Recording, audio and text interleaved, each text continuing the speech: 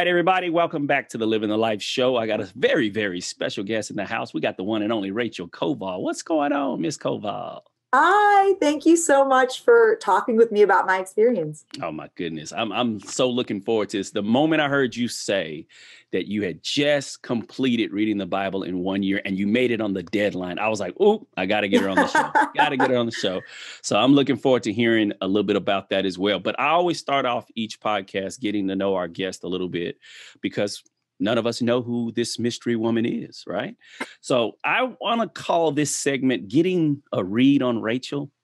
Ooh, I just taught alliteration last Friday, so I'm feeling that title. Getting a read on Rachel. So I'm going to ask you a few rapid fire questions. You don't get to think long. You just got to answer them off the top of your head. Okay.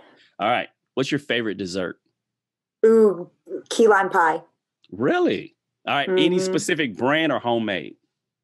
So, I mean, homemade is always incredible, but I mean, Marie Callender does it right too. So it's like pizza. When it's bad, it's still pretty good. Did you just do that? Did you just do that part? Yeah. Marie Callender. I mean, don't tell my mom. All right. What's your favorite? Now, because you are an avid reader, all right, I actually give you this in two parts. Most people, they only get it one part when I ask this question. What's your favorite nonfiction book and your favorite fiction book that you've ever read? Okay, nonfiction is easy because I'm not an avid nonfiction reader, but I love Freakonomics and Super Freakonomics. Would recommend those two. It's written by an economist and an author together. And so it has this narrative quality to it, and it makes mathematics and economics accessible to anyone. And it also has some mind-blowing statistics. So I read it for the first time when I was maybe high school or early college. And even in the intro, they had this little part where they break down that you're more likely to die from an elephant attack than a shark attack in your lifetime and why. And you were hooked from and that I moment just remember from that moment on, I didn't fear the sharks, but I'm terrified of chunks. That is hilarious. There's an elephant right behind you, by the way. And then my fiction, that's cool to ask an English teacher what their favorite fiction tale is. It's probably the tough, one that got me hooked in high school was definitely The Giver.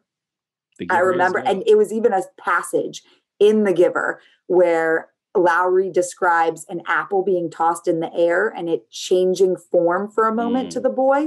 And later you realize that for the first time he saw color, but because he didn't have the lexicon to describe color, he had to go about it a different way. But I remember thinking that is incredible that language was able to express someone seeing color for the first time. Absolutely. It's funny you say that because, I've written 3 books, right?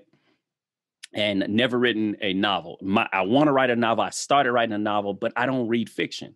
So I watch a lot of movies, and I find myself watching dialogue in movies going, I love the way they did that. Yes. The craftiness of the words, it's the show don't tell, but it's in the movie. And it's like, wow, that was so cool. And it's giving me ideas of how to structure the dialogue when I get back to You should do a screenplay. I need to sit down and finish. The book that I want to write, I think it'd be a great movie. It's just I need to sit down and write. If you need any editors, I got you. If you need editors, pro bono. I got you. Y'all heard her say pro bono. Let me right? Wait, I'm sorry. This is recording. My manager's whispering 3%. I don't know. We'll talk. Right. So what was your favorite book in the Bible as you were reading? Ooh, I love Ecclesiastes. You're my second guest that said that.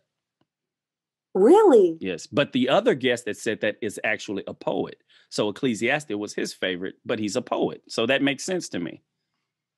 Yeah, maybe my love of literacy is part of that. I mean, I'm actually surprised. I would think that a poet would pick Psalms, Lamentations. I guess Ecclesiastes has more of a deepness and there's darkness to it. And, I don't know. I felt like, I've coined all my friends that I'm in Bible study with now. They know I describe everything as ecclesiastical now. So they're like, oh, how was... these French fries are ecclesiastical. No, seriously, I'll be like that. I had an ecclesiastical old fashioned. And I was like, God made the bitters and the orange rind. That is hilarious. All right. So I got two ecclesiasticals down. Now, which character in the Bible do you feel like you relate to the most? Ruth. Second time I've had Ruth. All right. Tell me why Ruth. I mean, it would be simple to say it's a strong female character, but that was the first book. Well, obviously that's the first book in the Old Testament, in the Bible in general, where the female character is the lead and the title character. And then the way that they described the cultural norm at the time, right, was that Ruth was supposed to be sent back to live with her people after the death of her husband. But the mother-in-law knew and had compassion that she wasn't raised with those people. So you can't just return to a community that you weren't brought up in. So they together formed this like new family after the loss that they both experienced, and found a way to not only survive, but then thrive again. But it was only because they were both willing to trust in each other after, their only blood tie was, well, there was no blood tie. That's the point, right? Yeah. They were willing to trust in each other, even though they didn't have a blood tie. Now, you remember what we just said like 5 minutes ago? You said, I hope this will be beneficial to someone, right? Yeah. I'm just telling you, just your description of Ruth right now. If I had never read Ruth, I'd want to. You see what I'm saying? Like you painted a picture. It's really short. but think about it. Most people are like, man, the Bible's so dry. It's so boring. I don't get it. You painted a picture of Ruth right now that came alive. I could see it, and I want to read it now. If I wasn't a Bible reader or a reader of Ruth, I've read all these other books, but I never read Ruth. I'd want to read it now. So you've already blessed at least one person listening. All right. I hope you reread it after this. I'm going to. I mean, I've read Ruth several times, so I enjoy Ruth. But for a person that doesn't read, because believe it or not, there's books in the Old Testament that I've probably only skimmed through. I've never read the Bible all the way through like you. And that's why I really wanted to get you on, to get your insight, to get a little bit of, your experience from it. Because I think it would be a blessing. Number one, a blessing to me, but anybody who hears or listens to this, because I guarantee there's a lot of people that want to read like that, but they might feel like they need a little guidance on how to best attack it, Oh, absolutely. Yeah. Last question. I mean, I kept saying the whole time, it was eating the elephant one bite at a time. I say that to my students all the time, and I really do try to live my life that way. Yeah. Reading the Bible in a year sounds like a Herculean task, and it is. But then when you think of it as, I'm going to read one book a week, that's doable. Except for Psalms. Psalms you got to start yesterday, and then maybe ecclesiastical. That was ecclesiastical. I tell you, it's going to catch on. I'm going to make it happen. All right. Last question of getting a read on Rachel. What's your favorite board game? Ooh, I was raised on Risk, the game of world domination. Of course. That sounds about like you. I'm going to, just for a shout out to my mom and dad, I'm going to have to say Risk. Awesome. Shout out to mom and dad on Risk. Now, speaking of mom and dad, did you grow up in a strong Bible reading home? Or what made you want to read the Bible in 1 year? So my pathway with religion has been really interesting. So I was raised Russian Orthodox. So my brothers, I have two older brothers, myself and my dad and his whole family are Russian Orthodox. My mom is Catholic. And when we were born, my mom really wanted us to go to church. But somehow they agreed that the Orthodox Church was a more intimate and culturally intertwined environment than the Catholic Church. So we started going to Greek Orthodox churches. I think we might have even gone to Ukrainian Orthodox for a little bit. And then we settled in the DC area and we started going to the Carpatho Russian Orthodox Church in Potomac, Maryland. Woo, shout out.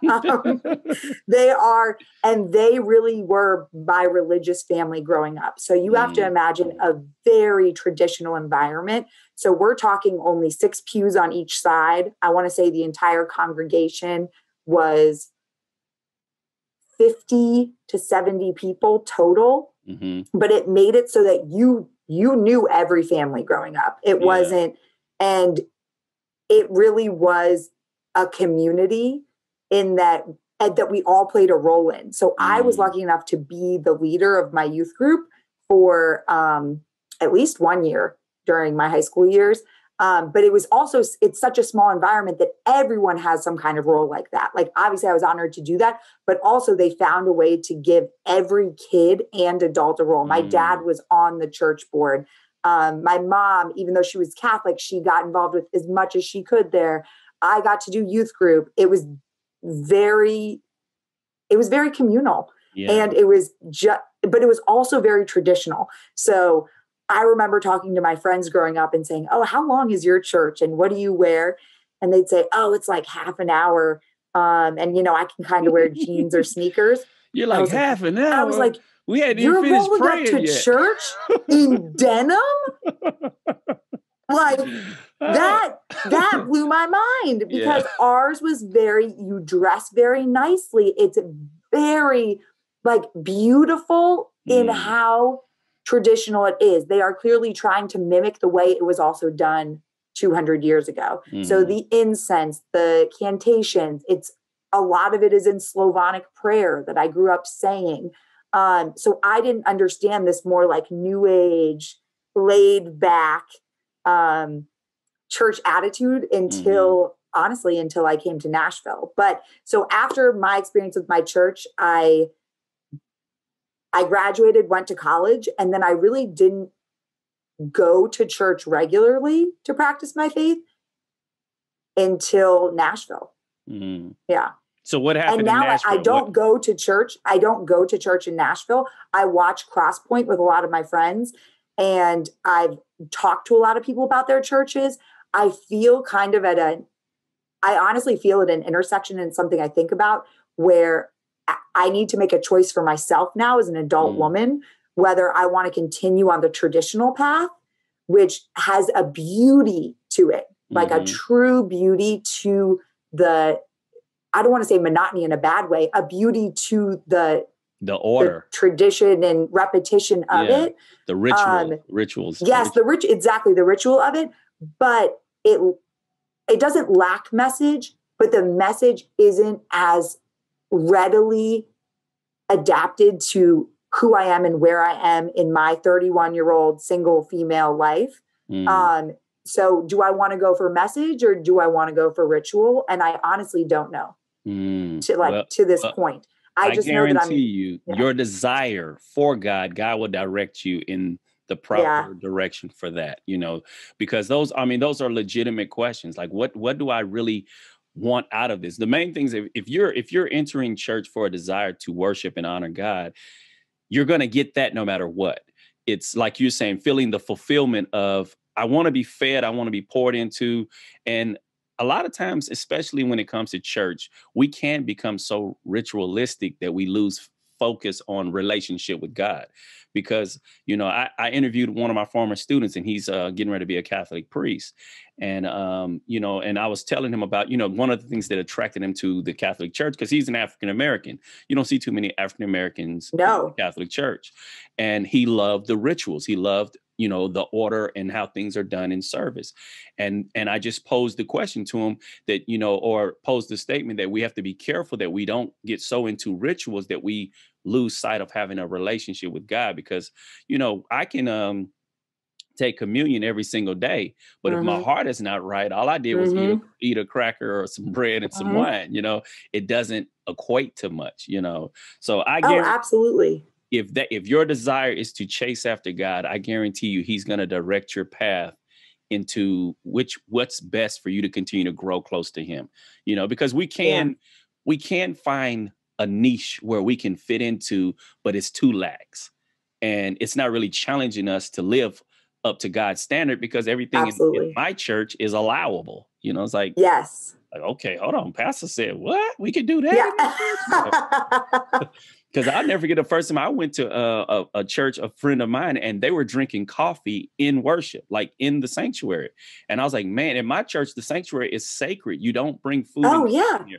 We, it's just like you value the house of God in a different absolutely. Way. Or even so, I mean, in my church, and I know in many churches, you don't eat before communion that day. That's the first thing that you ingest. And that was very strict growing up. My mom would say, oh my gosh, you had a string cheese on the way here, whatever. So I don't want you to take communion today. Like you haven't prepared yourself. Why was that funny to me that you said string cheese of all the things? You're imagining like two little pigtails, like and what's worse is you're probably sneaking it.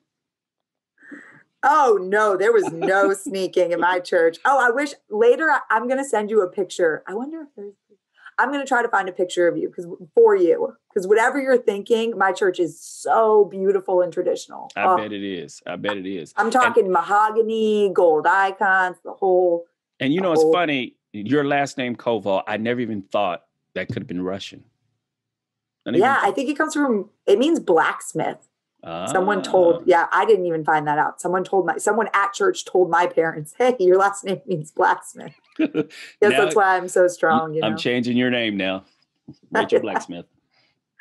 All right. So from your experience, what advice, and you just kind of alluded to a second ago, eat the elephant one bite at a time.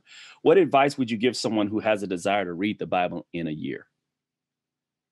I would say, know going into it that you are getting a macro understanding of the Bible.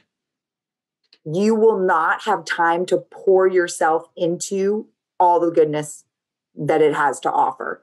So I would say I enjoyed doing one book a week. I thought one book a week was very doable. And it also makes it so some weeks you have a lot of reading to do and some weeks you only have a few pages. But you have to understand that the Bible was segmented into books for a reason. So if there are fewer pages, it still means that there's meat there to dive into. So it doesn't mean to take a week off. Also, let your life speak into you. So when we started doing this, so it's a group of about 15 of my closest girlfriends here. When we started this, we got the Bible study books by, I'm actually looking at them right now. What is it called? Hold on. It's by Zach. Do you mind if I grab it? Go ahead. Okay. It's looking at me on my shelf. So,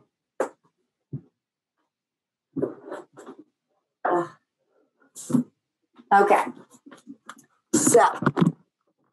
So we this, began. You followed the structure of this, or that Bible's actually segmented? No. We followed the structure of this. So these are by Zach Windle. I don't know if you've ever seen them, but they essentially give you in the beginning a synopsis of who wrote it, the audience, the reason, the theme, a key verse, sections, and then it has guiding questions. So we were like, excellent. So this will be our guide, and then we will read the Bible with it. But of course, nothing goes as planned. So while we love Zach's books and we promote Zach, to be honest, it felt forced. So his open-ended questions didn't relate to necessarily what was happening in the world around us. We were victims of a tornado. We were starting a pandemic. We were continuing to make career decisions. We were continuing to make life decisions that weren't reflective of his questions at the time. So we were trying to fit a square peg into a round hole. And probably, I want to say even 2 months into it, we kind of abandoned the process of having an outside guide. Gotcha. And instead we made it, we have an incredible leader of our Bible study. Her name is Kristen Hornstein. She's fabulous. And she knows us in our hearts. So she will ask more questions that say, what is calling out to you from this book that you want to share with us today? Yeah. And in that way, it's an organic discussion every week instead of us trying to find the answer that Zach or another guide writer would want us to, because everyone has that feeling sometimes where a teacher is asking you a question and you're like, I know you want a specific answer, but I don't know give you what you're looking for. Right, yeah. See, instead of just saying, what is calling to your heart this week? So I would say read it one book at a time. Don't follow a guide, which is I feel like an anti-teacher saying that. Go off book. No, but really ask yourself which passage or passages are pouring into you, and then ask yourself why. And then try to take that train of thought and do something with it Mm. immediately after. Yeah. So don't stop at the understanding. Don't stop at the comprehension and the analysis. Go to the create. Like go Look to at the, you. so now that I know. High five on that one. High five on that one. Yeah. So, I'm making my former education teachers proud. But honestly, say, okay, so this is what this means to me now. This is what it meant contextually at the time. This is why I might be focused on this. So what can I do tomorrow, tonight, for the next week, the next year, to live into this? Yeah. Yeah. And at our Bible studies, my pastor would do an exercise that's very similar to what you just said, but he titled it, "What does it say? What does it mean? How does it apply?" So just because, what does the verse say? First, just read it. What does it mean? Because you read it and you saw A, B, and C. I read it and saw D, E, and F. And neither one of us is wrong. It's with our experiences with God. God showed us that same verse 2 different ways. That's the reason why his word is so rich that a person could preach on one verse for a month and give you 30 different sermons about one verse. You know, it's just it's a magical book. It's ecclesiastical. Yeah. See what I did? I feel like I've started something. See what I did? I wonder if I could copyright this. Too late. I've already. Like if Cardi B can copyright Okra, I can copyright this. I have already started the copywriting process before you said anything, so I'm going to beat you to it. All right. So what else was? You sparked something else in me. So another thing that I realized, because I am from the East Coast, and there is a much smaller youth believer population where I'm from. And I don't know if it's actually, I don't know if I'm misspeaking, to be honest. I think outwardly people don't express their religious beliefs as much as they do here. It's not a thing of comfort. Whereas in my Bible study right now, we have all different levels of belief, and we have people that came to it later in life, and people who have been raised by pastors, and everyone is open to hearing everyone's story. Whereas that's not really a conversation that is considered. I don't even know if it would be considered appropriate, but it's definitely taboo in a way. People don't inquire as much to Christianity on the East Coast. But wait, I honestly I don't even remember why I started telling you that. It was something you said. Oh, I know. One thing I learned is from all the naysayers or people that aren't as comfortable with their faith. When I started reading the Bible, I realized so much negativity that people have to say about the Bible is things taken out of context, and not just quotes. So I think a lot of people know the defensive things are taken out of context, as in you pulled that quote out of a larger quote that if you read the larger quote, you would understand. But what people don't realize is there are two different kinds of context to the Bible. So not only is it dangerously easy to pluck a small piece and then elaborate on that piece to mean something different outside of the paragraph or the verse, but more than that, there's the context of the time and the culture that they're living in. Yeah. So if you don't take into account the norms of those specific communities and that time period, you could read much more malice into the Bible than exists. And that's really hard. You sound like a seminary student almost. Like you are, man. I mean, it's just so awesome because again, and it could be because you love reading. You probably read like how a coach watches a game. They can't just enjoy the game. We're dissecting stuff.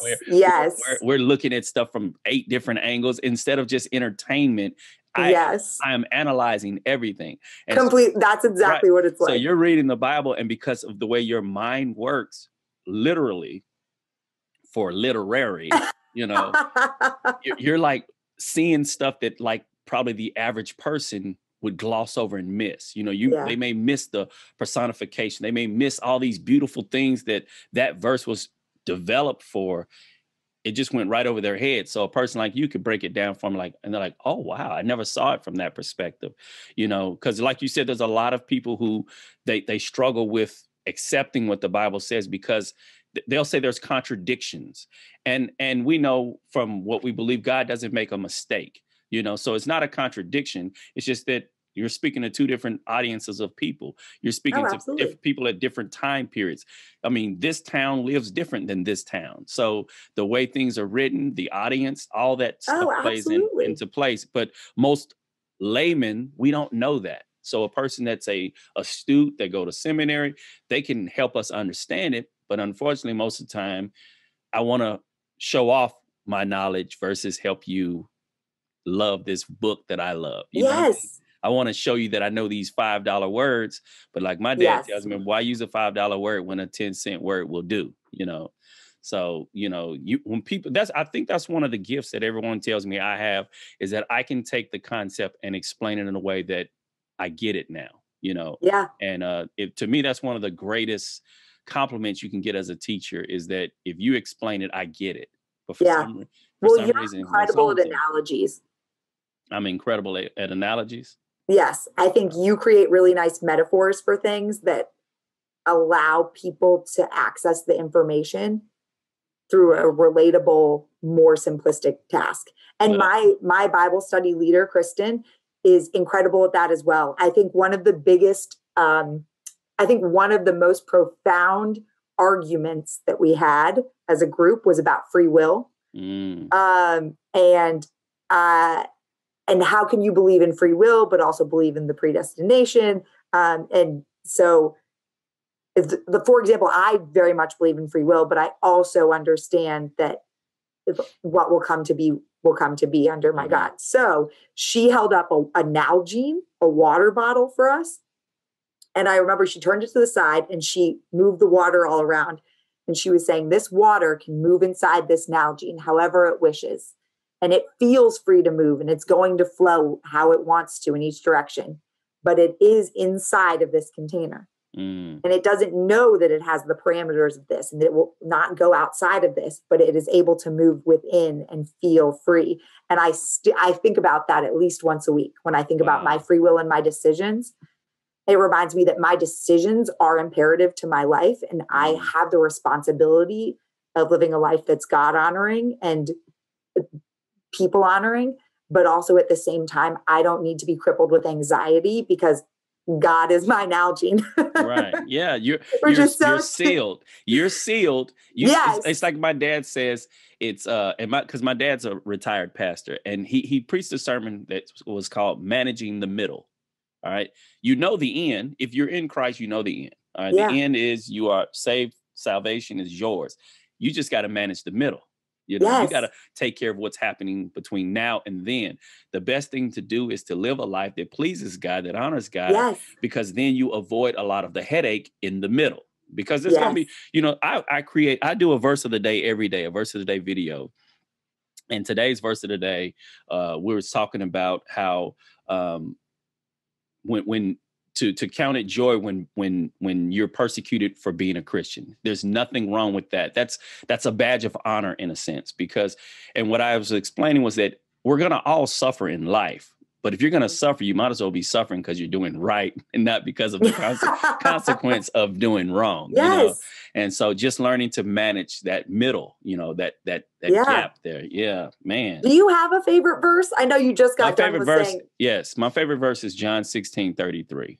So I'm not going to tell it to you. That gives you something to go back and read. But the way your brain works, I bet you remember it off the top of your head. No, oh my gosh. I'm not at that point. That verse is so ecclesiastical. I'm just telling you right now, it's going to blow you up. Hold on. Where's my pen? Got to write this down.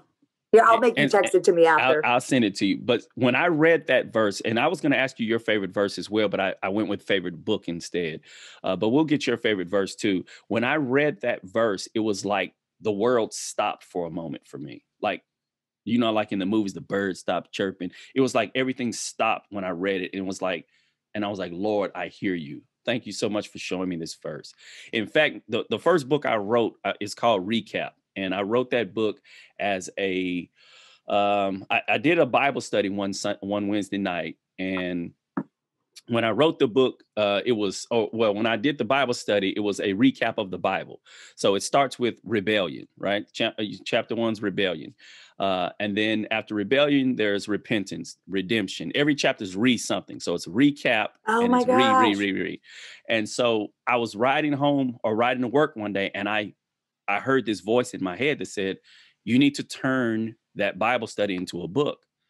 And I just dismissed it because, number one, I don't even read like that. So I don't know why that thought's in my head. So I just dismiss it. A couple of days go by and I hear it like really loud again. You've got to turn that Bible study into a book so that more people can have access to it. And I was like, okay, Lord, if that's you speaking to me, I will honor this, but you got to help me because I don't know how to write. I don't know anything about this stuff. So I sat down, I started writing, and some days, I'd write good. It may be a week. I had no drive. Some days he'd wake me up at 2 a.m. I couldn't sleep anymore. I had to go downstairs. And when I promise you, when I would write on nights like that, I'd always go, man, this is probably ain't gonna make no sense in the morning. Those were some of the best chapters. It was really? like, because it was like almost like it wasn't me. It was just pouring in me. It was just coming out. And so when I finished writing recap, it blesses me because when people read it, they send me messages and say stuff like, chapter 2 was so strong, man, I had to read it like 6 times. And I was like, to me, that if I sold 1 million copies, I'd be grateful because then I wouldn't have to come back to work. But if I sold 1 copy and gave 1 million away and it blessed 3 people, I feel like my job was not exactly. So that was my drive. My drive was never to become wealthy. My drive was to share what God had placed within me for my little small circle of people and honor his charge in my life, turn that into a book that's going to bless other people. Yeah. So and the recompense of other people's experiences. I'm going to have to get you a copy of it since you love to read. I was just about to say, and I heard that every guest of the show gets a free copy, signed copy. No, personalized, signed. That is only VIPs. Let me check to see if you made the VIP list. Almost. You're almost there. You're almost on the VIP. You're on the wait list. You're 3 down. 3 is actually my favorite number. So since you pulled that number in, you just popped up to the VIP list. You are in the house now. You're in the house. So now, as a teacher, aren't you glad that a lot of the biblical names you read have fizzled out? Aren't you glad that you don't have to call attendance and say those names? Oh my gosh! Wait, I have a story about this. My first month moving to the South, I was calling names on a charter school bus. And I was like, Eric, Rebecca, Malachi. Everyone laughed. I said, hey, Malachi. Is Malachi on the bus?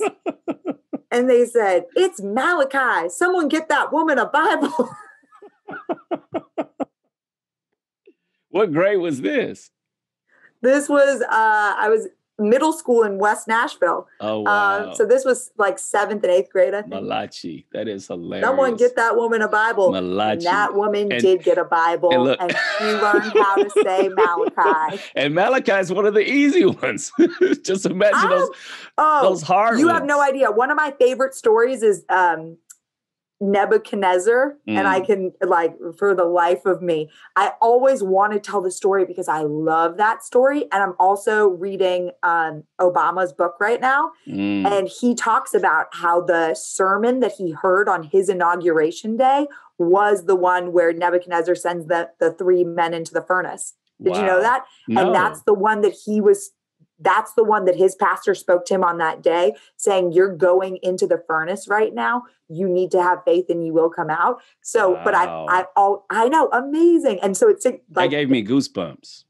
I know, it's incredible that I wish I had his book with me right now to read the passage, but I always want to tell it. And I'm always like, so there was this guy named Abednego, a guy and that's the easy ways to pronounce it. They're the real names before they changed it was harder than those, Belteshazzar and Belshazzar. Yes. Oh my gosh. Yeah. So I thank God all the time that when I call attendance, I don't have to call all those. But it's funny. I don't know how many Jesuses you've had in your class or angels. I have angel, Jesus. Most of the time when you have an angel, they're always naughty, right? Yes. Always naughty. But one thing I can say I'm grateful, I've never had a Satan. You ever had a Satan in your class? I mean, not like a one that acted like, but an actual Satan. Never, right? No. No. I'm trying to think. You would have to hate your child, I think. I to do name love them that. Nevaeh. I love Nevaeh. I Yeah. think we should all start making things backwards. Well, it's funny because the reason I said it, I used to coach football with this older gentleman, and his family took care of invalid people. That was their job. And so he was getting ready to go out of town to Alabama. And so they had a substitute stay at their home to take care of the people in their home. And they had a big German Shepherd, beautiful dog. I mean, trained like to perfection. He jumped over the fence and got out. So the lady calls him and she says, "Hey, your dog just got out." He said, "It's okay. He's expertly trained. All you got to do is stand on the edge of the porch and just say, 'Satan, come to me. Satan, come to me.'" The dog's name was Satan. That lady said, "I quit. I am not beckoning Satan into my life." It's the opposite of the "not today, Satan." Right. Not today, not tomorrow, not in. I'm not beckoning him into my life. I'm sorry. So she was like, "I'm done. I gotta go." I've never forgotten that. That's probably been 20 years ago, and I still remember that. It's hilarious. Did they get the dog back? I'm sure they did, but that lady wasn't going to call him. Nope. Satan was going to have to find his way back. That's some bad juju. Right. Right. Now, do you remember a time when you were reading that, because I just told you about my experience with John 16:33. Do you remember a time where you were reading where it's just like God just paused you for a moment and say, "Paul, stop right there and feel what I just said"? Yeah, I mean, 100 times over, but Psalms was overwhelmingly emotional for me. Just in the poetry of it. Yeah, I would say. Also, the hardest, honestly, usually, okay, this is another good piece of advice I have for someone reading all the way through. If there's a book that's hard for you to swallow, it's because you need to read it again. There's something that's not sitting right with your soul. Say that one more time. We got to hear that one more time. For the people in the back. In the way back. If there's a book that doesn't sit right with your soul, it's because you need to read it again and read it again and figure out which part of it your life is in contest with and why. And for me, that was the book of Job. And I could not move past a good man being stripped of everything. And then even though in the final verses, it says that God returned to him what he had, what was it? Threefold? Sevenfold. Mm-hmm. Oh yeah, of course. 7. Stripping a family and stripping lives, you can't restore that. And I think it's also because I was in Bible study with a few close girlfriends who have lost siblings and parents and like just a lot of loss in their life. And I lost one of my best friends when I was a freshman in college. And when I think about the loss of a life, I didn't like the fact that it was so succinctly put, like, and then God restored it. Because you don't just restore a life that you took away. You can give a new life, but it's shifting a heart. It's not filling the hole that you've created. And I just kept reading it. And I honestly, I need to read it again because it still doesn't sit quite right. Yeah. And see, what I would say for if I could offer any, I guess, I don't know if you call it advice, but any comfort in that is that some things we will never grasp or totally understand. But what I get out of Job is that God has to be first place in your life, no matter what, because he gives and he takes away. Everything we have in this life, it's, to be honest, it's like, because, we learned there's no marriage in heaven, right? There's no giving in marriage. So as much as I love my wife, when we get to heaven, we're not married anymore, So it's like, I need to enjoy what I have with you now, because it's all fleeting anyway. It's all, of course, again, this is a person that hasn't lost very much in their life. So it's a lot easier said than done. But when you look at, I love the fact that He lost all of his children. He lost all of this wealth. His friends come to sit with him, but the one person that was allowed to remain, his wife, right? And she becomes a voice for the enemy later. Why don't you curse God and die? See, it just shows you the chess plays that the Satan and the Lord were playing. The Lord said, have you considered my servant Job? He's such a great man. Yes. And the devil says, that's only because you take care of him so well. Yes. I promise you, if you didn't take care of him like that, he would curse you too. And God said, well, try it, but you cannot touch him. And so he does all these things, and Job stays strong. And then he touches Job's body. And now, of course, we know when our bodies get weak, it starts affecting our minds, but he still stayed strong. But then he could have taken his wife too, but the devil kept the wife because I'm going to plant a seed in her later. Serious. I mean, think about that. Yeah. It's a subtle. I know. Because I thought you were going to make a joke. The devil kept the wife because he knew that was torture in itself.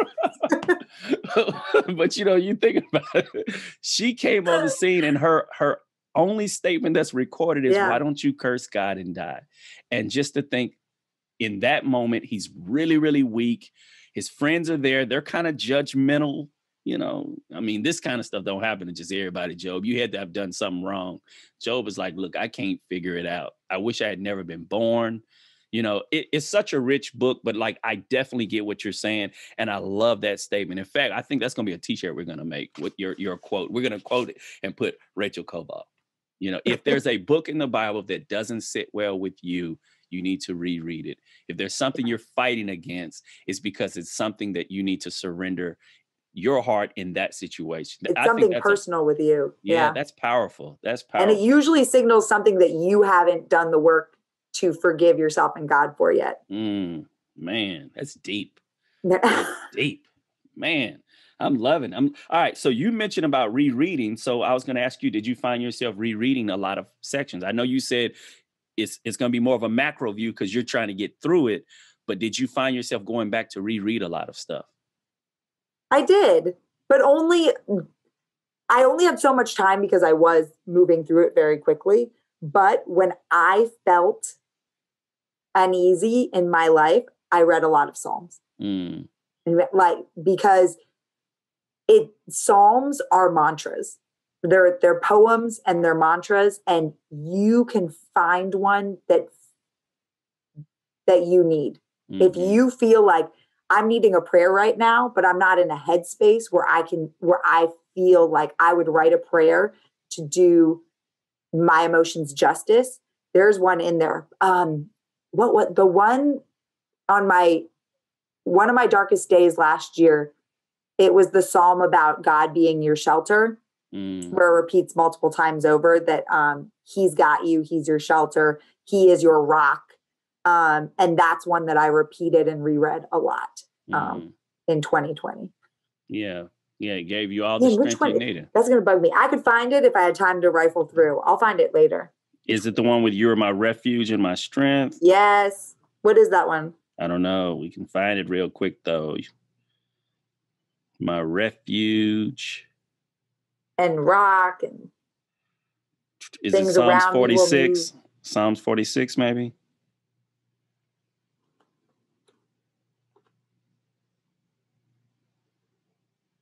I mean, because I'm sure they says that one quite a bit because I see it in Psalms 91 as well. I will say of the Lord, he is my refuge and my fortress, my God in whom I trust. Oh, no, it's Psalm 18. Can I read it? Yeah, go ahead.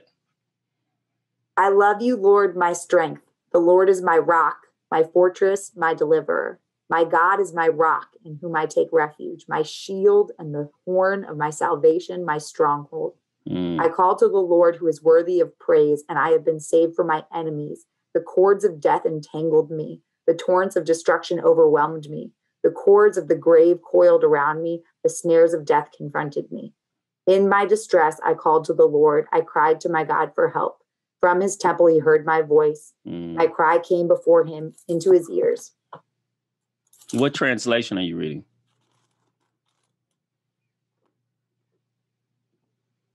That's a really good question. Oh, the New International Version. NIV, yeah. That's what I normally read too. It goes on for a long way. Yeah, but that's beautiful. Yeah. I mean, just listening to you read it, I gained strength. I gained a little, He was like, you know what? Things are going to be tough, and all of us have to endure something. You know, the key is to understand that if we're enduring it and God is with us, we're going to get through this. You know, it's just, we got to manage the middle. Got to manage the middle. And it's the imagery in Psalms is incredible. I love just the repetition of coils. That is the perfect term. Like when things coil around us and we feel this like invisible restriction of our lives, and he will loose those. Look at you. Straight English teacher up in the house. All right. So I know we got an important meeting coming up in about 8 minutes. So what do you think that meeting is going to tell us? Man, I'm Coach praying Cody. I'm praying it tells us what we want to hear. We want to hear it first. When are we going back, Coach? Oh Lord, I just pray. I pray we wait until fourth quarter. I'll be honest. Let's just give it more time. A clean, yes. And just come back. If the numbers are right, fourth quarter we stumble back in and we fight out the rest of the year. But to come back in with 3 weeks left and with the possibility of going back home in 2 more weeks, it's just, you know, just wait. But you know, I'm nobody. I'm just a regular old teacher. I know we're small fries. Loves the cheering. As they say, that's above my pay grade. Get this woman a Bible. Malachi on the bus. That's gonna be the next t-shirt. Malachi on the bus. All right, so I got 2 more questions for you, then we'll wrap it up for today. Do you think that reading the entire Bible in this fashion has really changed you in any way? Because you kind of had a foundation already, but tell me a little bit about that. I think it harkens back to what I told you before, where if you're reading in this fashion, you're not going to be the Paige Brown of the world that has the time and nor the amazing wisdom that she has to break down all the passages. So God and the world around you is going to call to you what you're supposed to be focusing in on that week. I cannot wait to reread and look at my annotations and think, why the heck did I think that was so important? And it has 3 asterisks next to it because you know what I mean? And say, wow, that verse meant so much to me in 2020 for X, Y, and Z reason. And now, you know, that one doesn't call to me. This one does. Yeah. So I think it's about, like I said before, not forcing an understanding, but allowing the understanding to fit with where you are. Yeah. And the blessing is this: if you don't understand, I mean, God promises that he'll bring things to our remembrance, right? The key is to just keep pouring it in you, because even though you don't get it right now, it's building upon something, right? Yes. I mean, as an English teacher, you know, you got verbs, nouns, pronouns, blah, blah, blah. First, you got to learn what a noun is so we can start putting, you know, subject, predicate, all that stuff, right? Trying to show you how much I know, you know. Y'all be like, he's a PE teacher. He don't know predicate. Nothing. Right. I'm going to give you a badge on Schoology when we hang up. I need that badge, you know. But to see the progression and to see how you didn't realize I was Karate Kidding you. I was Mr. Miyagi-ing you. You know, you thought you were painting the fence. And so when you read Genesis, you thought all I'm doing is just painting a stupid fence. But then 5 years from now, everything you learned in Genesis, you're going to use those same principles in your life to block off the enemy's attacks, you know? So it's the Bible is so rich. It's just, you got to give God the time to work with you in the areas of your lack, you know, because it is hard to digest some of those words, and especially if it's King James and you're trying to say these names, and at first you think the names are insignificant. Who cares who, blah, blah, blah. But when you start seeing connections later, that's so-and-so's grandfather, that's so-and-so's grandmother. Exactly. All of a sudden it's like, oh, that's like a plot twist in a book. That's I know. It is. Hold on. So Boaz and Ruth, and hold on. So Ruth is Jesus's great grandma. Wait, what? And sometimes there are cliffhangers where you're like, the line of David is still alive. They told me in the last 3. Like, even though you knew it's like a Disney movie, you know they're going to end up together, you know, the happily ever after, but you're still along the way. Like still hanging in there. Yep. I mean, it's so much fun. That's the way I look at it. It's everything you can think of that you want in your reading. It's there. There's murder, there's mystery, there's crime, there's romance, you know. I mean, you think about even with Joseph and his wives, you know, Rachel and Leah, and they, even the ladies were like, okay, look, if you let me have David or let me have Joseph tonight, I'll give you. I don't know if my pastor was teaching us about it, but because Rachel couldn't get pregnant, so there was an herb called mandrakes, and Leah which is in Harry Potter. Oh, see, I didn't know which that. is a screaming baby in Harry Potter, which is an allusion to the Bible. Oh, wow. I'm so serious. See, it's crazy. It's right? a screaming potted baby in Harry Potter. And I was trying to explain to someone the other day, I was like, no, that comes from something. So the mandrakes is it was like a fertility thing. Yeah. Right? So if she takes the mandrake, it may help her to get pregnant. And you just see sisters who are married to the same guy who have to come up, look, I want him to spend time with me tonight, but she's cockeyed and he ain't into the cockeyed sister. It's like, you can't tell me that the Bible's not just awesome, I know. I know. So I'm with you. I am super grateful for your time. I always finish my podcast with special guests with this last question. Oh. And it is this: who is that one person? Because we love to give a shout out. Who's the one person in your life that lived so much like Christ before you that it encouraged you to really give God your heart? It's cliche, but my mom, 100%. Not cliche. My mother, Amy Koval, is a fantastic human. She does not speak about others unless it is kind. She truly bites her tongue, and she modeled that for me my entire life growing up. She was the head of physical therapy at a hospital, and she gave that up to be a physical therapist in the school system that I grew up in so that she could be a great mother and wife and also care for so many more children that had less financial means. And then she retired last year, and she couldn't not give back to the community. So she became a councilwoman in her town. Wow. At about 70 years old. Yeah. That is awesome. Just see her serving others until she croaks. Sorry, Mom, I didn't.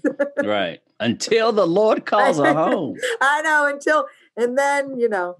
But just think, the way you just described your mother, I could see the gifts that God must have placed in her, the gift of compassion, because everybody doesn't have that. I have a gift of teaching, but I have no compassion. It's like, you see what I'm saying? Like, how are you going to get a person to really want to hear what you have to share if you don't feel their pain that they need to know what you're sharing? Yeah. And so your mom is giving, she's loving. And because of that, maybe she doesn't have to quote scripture. The love she shows is all the Bible someone's going to read, right? Oh, they feel God's love because of your mom. So shout out. You said, was it Mary Koval? Amy Koval. But there's one more thing. I'm really resonating with it now. One other thing she does that I think is so incredible is she doesn't look away from the pain in the world. So I think the reason why she was able to work with children that had severe physical and mental disabilities most of her life, and in general, when things are hard, she doesn't look away from it. She doesn't avoid it. She looks right at it and tries to do something about it. Yeah. And I always admired that. I remember going with her as a kid on Take Your Daughter to Work Day, and I would cry even as a kid, seeing the pain in other kids. And she would say, I understand. And that is, an initial response to this. And then you have to say, so what do we do? So how can we help them? We can't, we're not here to avoid the pain of others. Wow. So maybe that's why you're such a decent human being, huh? A little chip off the old block. Did you just call me decent? Decent. Yeah, decent. I couldn't give you a bigger compliment because I know where that will lead. Then you will hit me harder with your insults. My head's already. Oh, get out of town. You were probably one of the most humble people I know. You just can't wait to put me back down. Yeah. That's true. But it has been an honor hanging with you for this hour. I'm going to let you get ready to get on that other call so you can see what our fate is. And again, I will definitely share this information with you in the coming days as I edit everything so you can share it out with your people. But it's been great hanging with you. I know. Thank you, Coach. Give Columbus a huge hug. I'm getting ready to go do it right now. Okay. All right. Bye. Bye-bye.